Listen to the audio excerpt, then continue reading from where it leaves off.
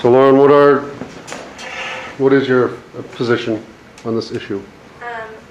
I'm for cloning, and I research all about the technology that we have today and the technology that will be created soon in the future.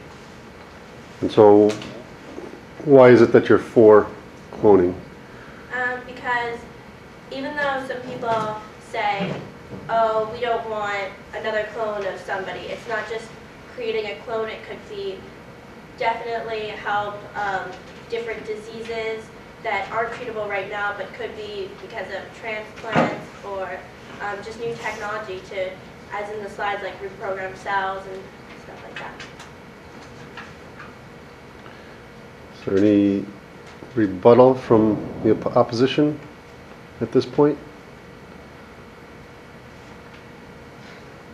None.